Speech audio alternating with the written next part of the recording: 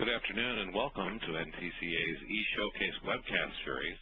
This afternoon, Optimizing Your Central Office with a Foundation for the Future. Our sponsor this afternoon is Redcom.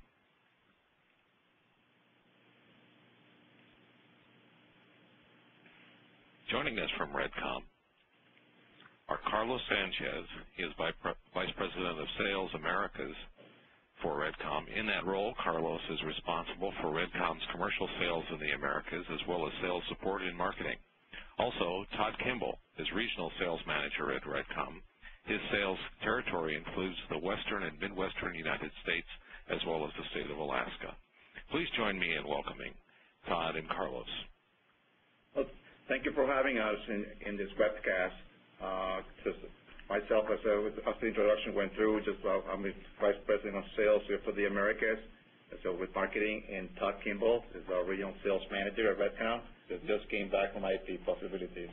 Welcome to everybody, and thank you for taking time out of your day to visit with us today. All right, the agenda for today, we're going to go through the company introduction, and we go also to the today's central office market. We're going to have an introduction about Transit, the foundation for the future, the HDX carrier class 4.5 soft switch, and the Excise 2100. We go to a summary and then to a Q&A session.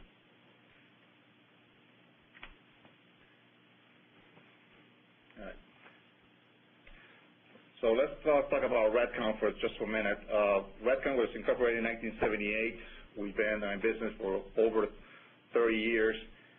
We got a facility with 140,000 square foot facility here in Victor, New York.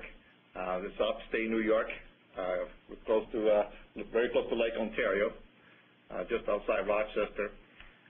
We manufacture, we engineer everything. I mean, all of our products, from software to circuit boards to the assembly, all inside this building here in Victor, New York. We got a very rigid quality control program, and we are independent of a privately owned company. And we are well known by our reliability. And for 30 years, over 30 years, we've been proving that over and over again because our system just works. Our customer service is 24/7. And our training facilities here in the U.S., and we got a lot of happy customers worldwide. Our philosophy, we don't charge for maintenance agreements. We don't have a mandatory program per se. We don't have a scheduled maintenance and obsolescence programs. So we support all of our products 100% since the corporation since 1978. We also cover a variety of markets, from central office, oil and gas, power line carriers, government and defense, maritime, and emergency response. The reliability goes for all these markets. It's the same quality control for all products that goes to each of these markets. So that's our number one philosophy, quality. We also, we design, our quality control is so stringent that we try to make sure that everything that goes to our customers are proven and tested prior to shipment. We got installations in every point of the globe. From remote areas up in northern territories of Canada, Alaska, in South America, in the South Pacific, throughout the Middle East, and also in the Southeast and Pacific Rim. So let's talk about the central office environment today. Most of the ILECs today, that it relies on the TDN network for the revenue stream, and that's our reality today. The challenge is how to migrate to VoIP, and the IP basically offers a potential for operating expenditure savings. But the thing is, TDM is still here. It will continue. That's a reality. It will continue to be here for years to come. Of course, the economic downturn has caused that the life cycle of this TDM systems and networks have to be basically reassessed, and we got to look into the investment done for that infrastructure. So that's something to consider, to keep in mind when you migrate into the future. And the other reality is that because of technology changes, you got to have a strategy to migrate to IP. And that means that you got to, there's one thing that's a reality too. I mean, the ILEC sell services that make money. And you got to keep your expenditures low in order to make money. But at the same time, you got another variable to consider, that your voice revenues are being eroded, and you're looking for new source of revenues. So how to transition to IP? Let's consider some key factors when migrating to IP. First, you got to think about low risk. You've got to be flexible enough in looking for a cost-effective transition.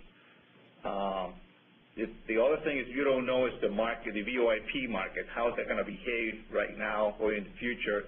So you can start, let's say, with less than 100 subscribers to test the market. But at the same time, you got to be able to use your infrastructure. You already invest a lot of money and resources into your TDM network, and that's right now in your place. So the challenge is, how can I migrate to IP and use my assets? And also, how can I retain the legacy equipment? And at the same time, all those maintenance agreements that you're paying right now with those legacy systems, and how can I use that to migrate to IP? So just the things to consider when you're building that strategy. So one question that comes to mind is, okay, what type of soft switch will be ideal to migrate to IP? So as I said before, you got a TDM network already in place. So the first thing that comes to mind is you have to have a hybrid system, meaning TDM and IP ready in a single platform. So you can connect to your existing network and build that bridge for the future for your VoIP network.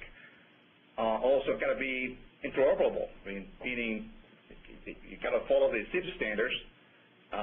You got to have some SIP compression to be able to use the SIP trunking capability, and also connect to your SS7. That's a fact. At the same time, it's okay. I need to minimize the number of boxes inside that network.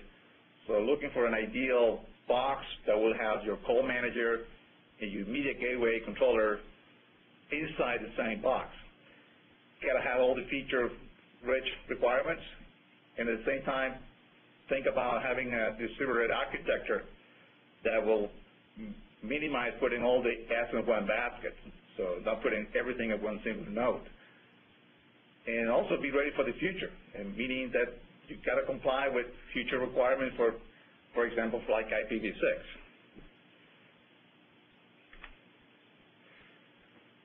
So what is complete TDM and VoIP interoperability? That's what we call transit.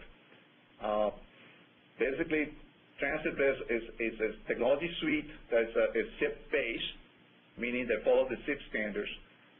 It fully integrates the call management and the media gateway, includes all the features from TDM and IP in a single platform. You got IPv4, IPv6, your IP management cloud control, codecs, modem over IP, and fax over IP.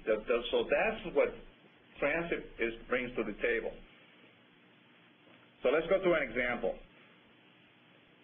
Let's say you got just right now an existing legacy switch connected to your PSTN and your analog subscribers. So you want to first to say, okay, here's my connectivity to PSTN, and the first question is, how can I reuse this platform that I got?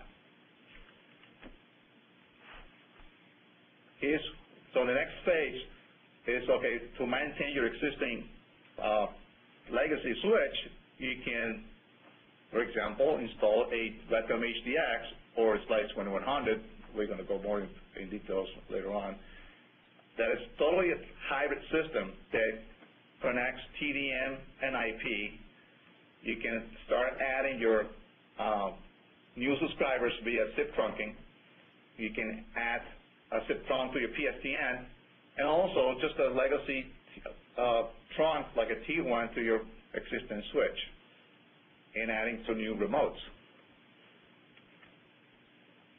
Next phase, once everything is up and running and you don't need that legacy switch anymore, you can start thinking about replacing or getting rid of the old legacy switch. You don't have to keep paying those maintenance agreements for the old legacy switch, and now you can basically satisfy both needs, the new subscribers on the IP network and the existing subscribers on the TDM network, plus you're still being connected to the PSTN. And the ultimate goal is once you get, for example, fiber to the home, and you upgrade your outside plant with new facilities, you created your next generation IP backbone, you got a platform like the Redcom system, truly interoperable with all the new gear, broadband carriers, and you can open new facilities with the Slice 2100 or new remotes, and you got basically the best of both technologies in a single platform solution. So let's go over, and by the way, some other priorities and returns to consider when analyzing this migration path is you got to take into account the initial costs, the recurring expenses, the vendor, and the technology. So everything got to be orchestrated and not just base your decision on just price or just technology or just expenses. You got to think global into this thing. Think about all the different financial factors and technology factors that will help you to make the decision or the right decision to migrate to IP. So let's go to the Redcom Transit. That's your foundation for the future, more in detail. So as I said before, what's Transit? What's the technology suite? Here we got a Transit is basically a full integrated TDM and VoIP technology suite. It includes the code manager, the media gateway controller, dual stack, IPv4, IPv6, already, and all the TDM and IP interoperability already built in. So it follows the SIP standards. So it's not just a proprietary, it's totally standard, meaning that you can, as long as the end devices like an IP phone follows the SIP standards, is interoperable with our system. If you can support up to 1,000 IP subscribers per shelf, you got different tagging, VLAN tagging features. You got bandwidth management for trunking control, and also a selection codecs, and your IP call records, fax over IP, and modem over IP. So let's go through the HDX a little bit more in detail. It's more than a soft switch. For example, if you need to migrate to IP, you're going to need at least 7 boxes. You need a media gateway, a media gateway controller, signal gateway, ATA, conference server, And at the end of the day, you got 7 boxes to maintain and for perhaps 7 different maintenance agreements to keep in mind. With our system, you got everything in a single platform, so you can support both the TDM and the IP networks, and the call management and the gateway, and even a radio line interface for those who have to connect to emergency responders and treating the radio subscribers as telephone subscribers.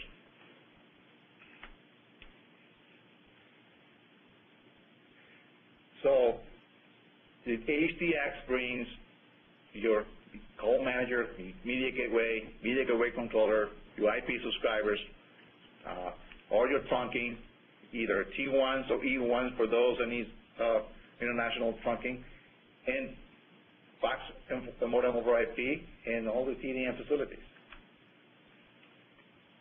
We base our HDX architecture based on what we call the modular switching unit, the MSU. So this allows you to distribute your switching system throughout the network. You don't have to have everything in a single point. So that means the more distribution you get in your network, the more survivability you can have in your network, increasing the reliability actually for that type of network design. And talking about reliability, we got system already operating, in extreme environments. And it's been proven for the last 32 years in all environments globally. And we have passed one of the most rigid tests for the defense market when we have proven the finite reliability over and over again. It's stackable. We can stack up to 32 shelves, and that means you can. It doesn't mean that you have to have 32 shelves of one single node. You can have 32 shelves in different nodes and treat the whole thing as a one system. For signaling, we go from SS7, R1s, R2s, then GR303, B5.2, radio line interfacing, and IP lines and trunks. Also the business features for attendant operator consoles, group ringing, private networking, group hunting. So those are available already in the HDX. And also additional capabilities like fast features, FXX, FXO, FXX, CALIA, LMP, internet interface, and enhanced Centrex features. Conferencing, this is so powerful in our systems. You can have multiple parties, call it TDM subscribers, IP subscribers, radio subscribers, all in the same conference. And you can provide the multiple levels. You can customize every type of conferencing based on the number of subscribers and the type of subscribers you have. For IP management, you can control your trunk groups based on the type of codecs or priorities in your network, type of customers, and this allows you to manage your bandwidth in your network. Let's talk about the slice 2100. We call it a slice because we slice the HDX. So what you see in the picture right now is a 1U size. It's not a blade. It's a full-blown Class 4, Class 5 soft switch. So what is included on the 2100? We got a full-feature call manager, IPv4, IPv6 ready, up to 1,000 IP subscribers being supported for this on this single unit. You got SS7, GR303, media gateway, all supported by this system. It's 1U high. It's only 16 pounds, 2.3 amps of consumption. It's transportable. You can and you have the TDM and IP facilities already built in. And if you remember the prior diagram, you can stack two systems in a single node and support, a lot of services out of the Slice 2100 on your next generation network. So that is the power of the interoperability in a Slice 2100 system. Same as the HDX, we can support up to 1,000 IP subscribers per slice, and also includes your code manager, media gateway, a media gateway controller in the same box.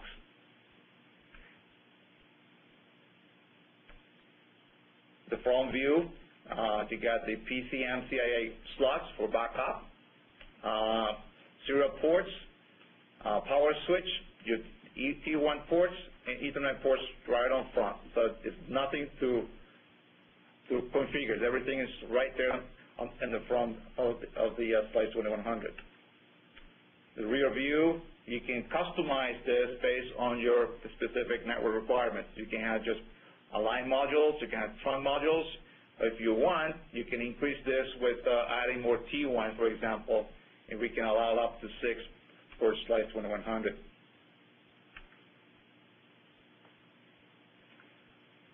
Same signaling controls as we got on the HDX, like say we follow the SIP standards, R1s, R2s, ISDN, S7. You can support two selectable T1 via software. You can stack via the Slice interlinks, and also 24 analog lines and 4 ISDN BRIs.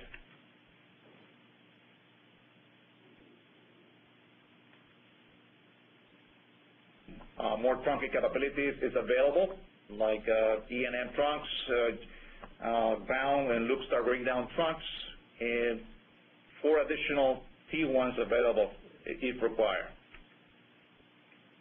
And once you stack two 2100, you can support up to 2,000 IP subscribers per node.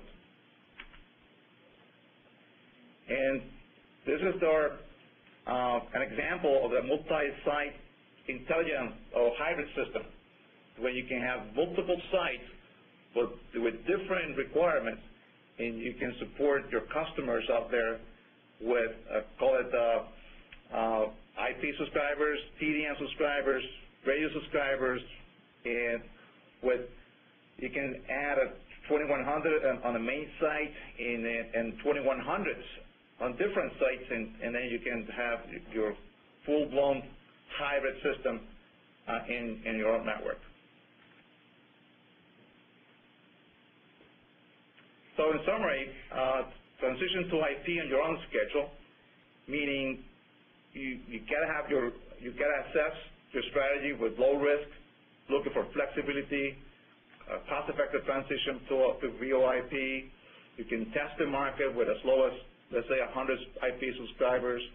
You can maximize the use of your TDM network, your assets and your investment. You can retain your legacy equipment and get the best for both TDM and VoIP technologies in a single platform. So thank you very much for your opportunity, and we're open for any questions and concerns. Thank you.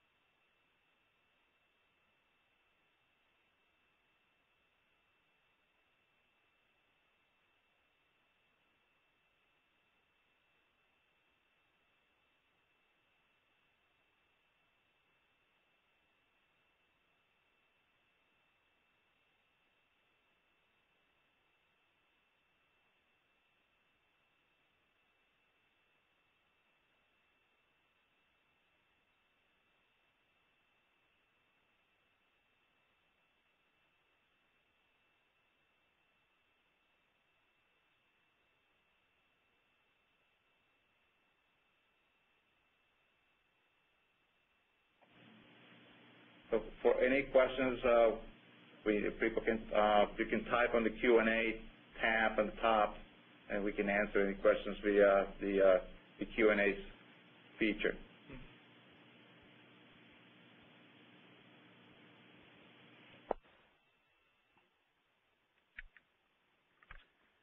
There are two questions. The first one actually is a comment and a question. Nice job, Carlos. When buying a soft switch, you need to take into consideration all associated maintenance and software upgrade costs.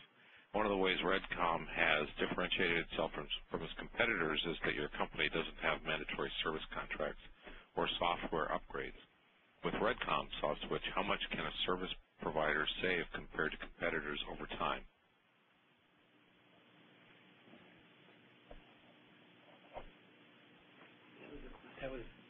Yeah, it's another.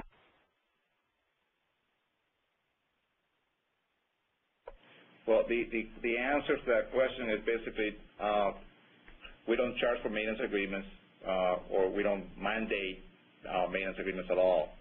So we support our equipment and for life.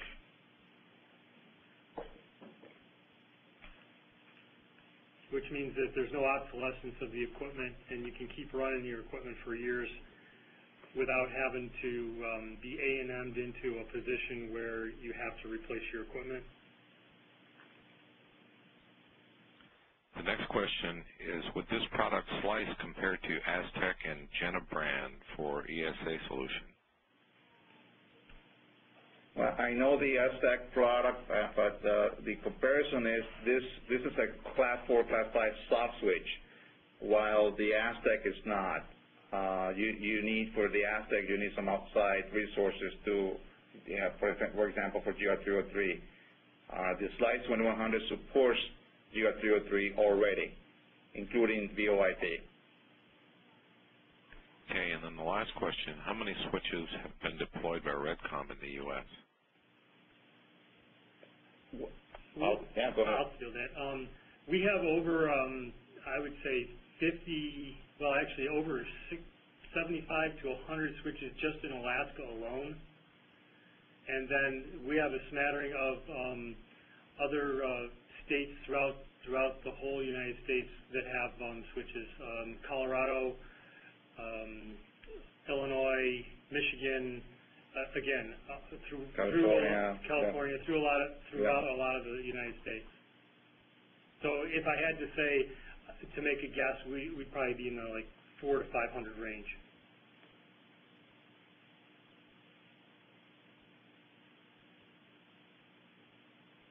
Okay, I think that's all. Thank you. Well, thank you very much. All right. Thanks, everyone. That does conclude our webcast, and we hope you'll join us again. For the next one, please watch your email, and the announcement will be to you very shortly. Thanks very much.